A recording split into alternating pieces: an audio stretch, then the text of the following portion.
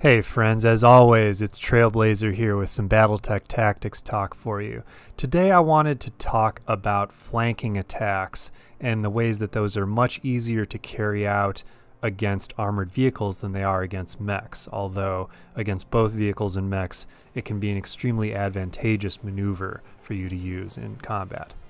Now to start with, why do we want to carry out flanking maneuvers and flanking attacks in BattleTech? These have been good types of attacks to use in lots of eras of military history for various reasons, and in BattleTech the reasons why they work are a little bit different from some of the reasons why they've historically been so effective. The first reason to do it in BattleTech, the first reason to make a flank attack, is to avoid return fire from the target that you're attacking. If you can get into an arc where your target doesn't bring much of its own weapons to bear, then you can attack with relative impunity. And the second reason is to hit vulnerable locations on your target where you are more likely to pierce armor or cause a critical hit, or in the case of vehicles, importantly, to cause motive damage to the target. Now in any case, if you want to carry out a successful flank attack, you're going to have to carry out a flanking maneuver. That is, you're going to have to get out of your target's front arc and into a more advantageous arc to hit the target from. As you can see already from this diagram, that's going to be easier against armored vehicles than it is against battle mechs, because there's only one hex side on an armored vehicle that counts as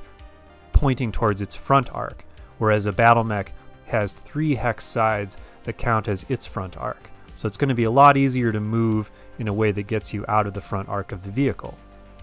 And the difference between mechs and vehicles is even more dramatic once we take a look at which arcs are the most advantageous ones to attack. So with an armored vehicle, if you look at what you're trying to do with a flank attack, you're trying to cause critical hits and primarily cause motive hits that will slow the vehicle down or eventually, hopefully, immobilize it.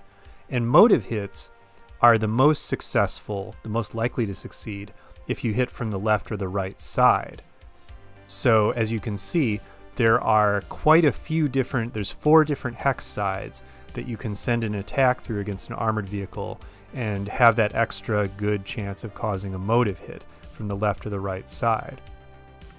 Against a mech, on the other hand, side hits aren't really that advantageous unless the mech has already taken some extra damage to one of its 2 sides. That definitely happens, but by far the most advantageous way to execute an attack against a mech is from the rear. Then you get to hit the weak rear armor and, hopefully blow through that rear torso armor to start inflicting critical hits on the torso, which can be extremely devastating to a mech.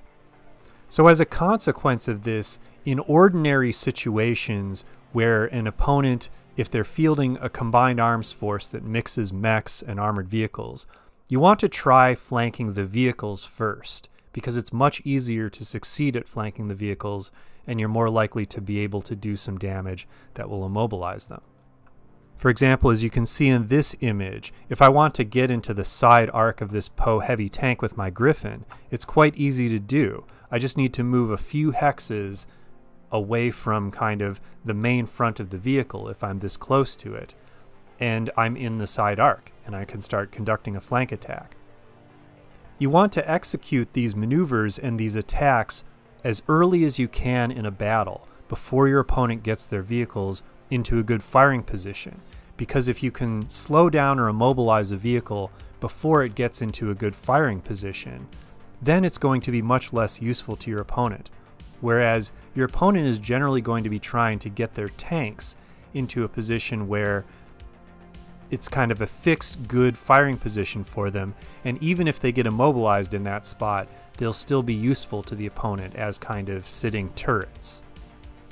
Now, to cause motive hits to a vehicle, you want to do as many individual hits as you can, and that means something like an LBX autocannon or an SRM launcher are the ideal weapons. So perhaps the best kind of unit to use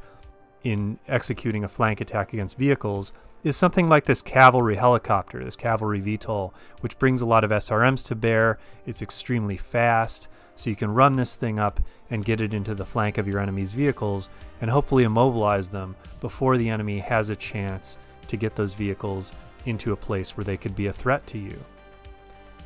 If you want to use a mech for this sort of purpose, the best thing might be something like this snake, which isn't, in general, one of the best mechs in the game by any means, but for the purpose of getting into the flank of a vehicle and hitting it with its LB-10X and these Streak SRMs, the snake is extremely effective. Of course, there are plenty of other mechs that could be used for this purpose, something like an Enforcer, an Enfield, a Centurion, anything that's pretty mobile and carries an LB-10X. Or in the 30-25 period, you could use a Javelin with its SRMs. Something like that would be an excellent mech to use in flanking vehicles. Now, on the other hand, if you want to flank a mech, you have your work cut out for you. As you can see in this diagram, if I want to get my Sentinel into an advantageous position against this Crusader, I need to go all the way around to the back of that mech, which is a much more difficult thing to accomplish, especially early in the battle. So the moral of our story for today is, if you're facing a mixed force of mechs and tanks, you want to try to get into the flanks of the tanks early in the game, hit them on those side arcs, immobilize them. Do that as early as you can in the game, and then later in the game, you can hopefully get into position to conduct rear attacks against the mechs, but there's no guarantee. So if you're facing a force with mixed mechs and tanks, focus on flank attacks against the tanks, and just, you can focus your fire on the mechs, but ideally you want to immobilize the tanks as much as possible early in the game.